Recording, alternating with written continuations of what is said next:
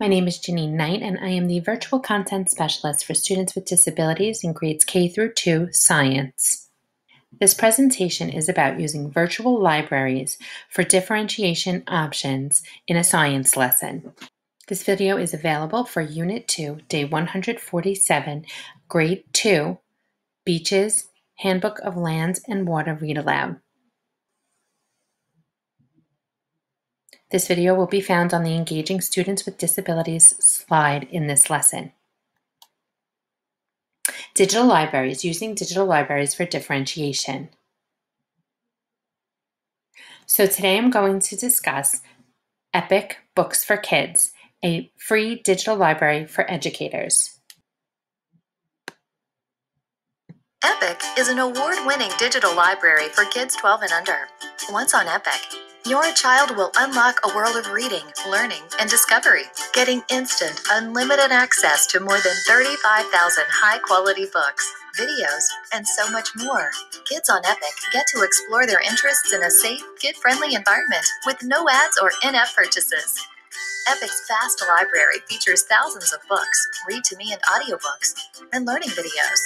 From animals and DIY, to award-winning literature, STEM, and everything in between.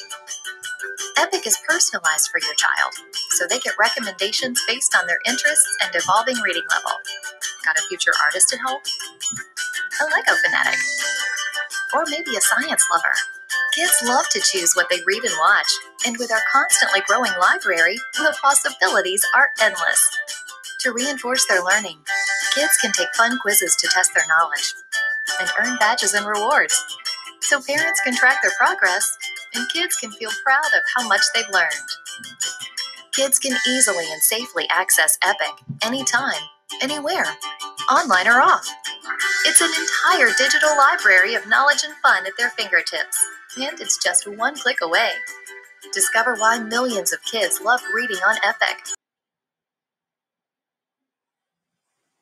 In order to get started with EPIC, you're going to go to getepic.com, choose Educators, and then join EPIC School. Complete EPIC School, click Continue. Once you have your account, you will then be able to just log in. So I'm going to log in. Students and educators, remember an EPIC account for educators is free.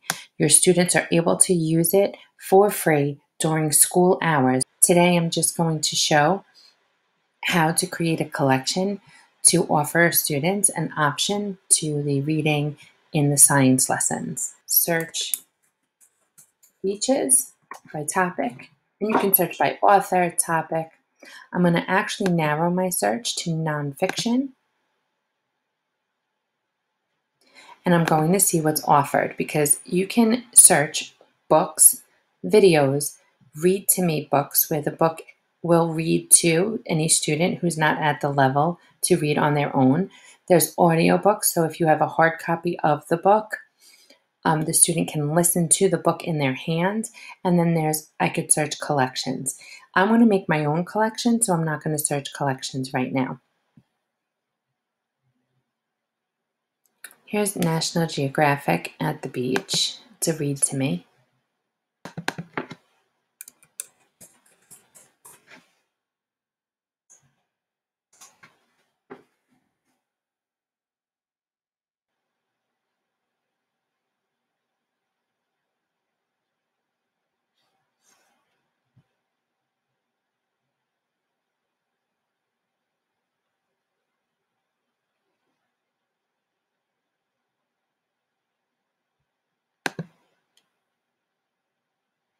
Inside this book, readers will find a clear, accessible, step-by-step explanation of how weathering and erosion create sand.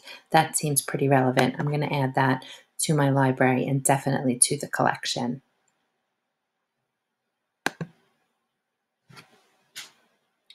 I'm going to add these to a collection, and I'm going to name the collection Beaches and Erosion. I'm going to add a description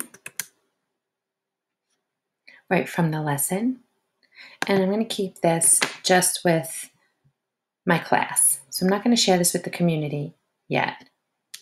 And I'm going to create that collection.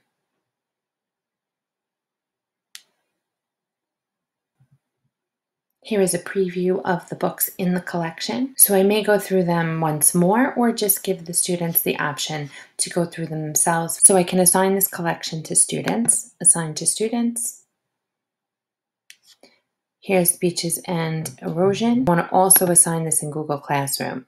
So it gets assigned in Epic. So when they sign into Epic, which I would ask them to do as a differentiation option, they will see that this will be in their mailbox. Or you can just select specific students to send this to. So let's take a look at this collection. My library, my collections. So here is the one that I just created. I can open it up and then I can adjust it any way I want. So once I have the collection created, here is the information that I want them to know. I can assign it, share it. I could share the collection with other teachers, just with students, with families, edit the assignment, or delete the collection. So if I want to edit the collection very easily, I can just go right here and assign a specific book, which I actually would do in this case. I can also preview the book. So let me show you. This one seems pretty relevant. Inside this book, readers will find a clear, accessible, step-by-step explanation of how weathering and erosion create sand. So this one is a book I would assign. There are many ways to use Epic in the classroom, not just in a science classroom, but any classroom. The first way that I use Epic in class is using them in small groups. Now they have audiobooks, but they also have read to me books. So one thing that I like to do first as a teacher is I like to model the behavior for my student so that my student or students know what I'm expecting of them or expecting them to do with the activity. So a lot of times what it'll be is we are at the rainbow table, which is right back here, and I'll sit with the students and I'll pull up the book on the app Epic and I'll click on it. I'll kind of show them how to navigate on the device, and then I'll ask them to open to the first page. I'll click play, and then I basically just sit and watch them as they track with the book on their book. I have several books in class that I have multiple copies of, and that's great for audiobooks, but Epic also has these read to me books where the words kind of pop up and it really helps the student with tracking.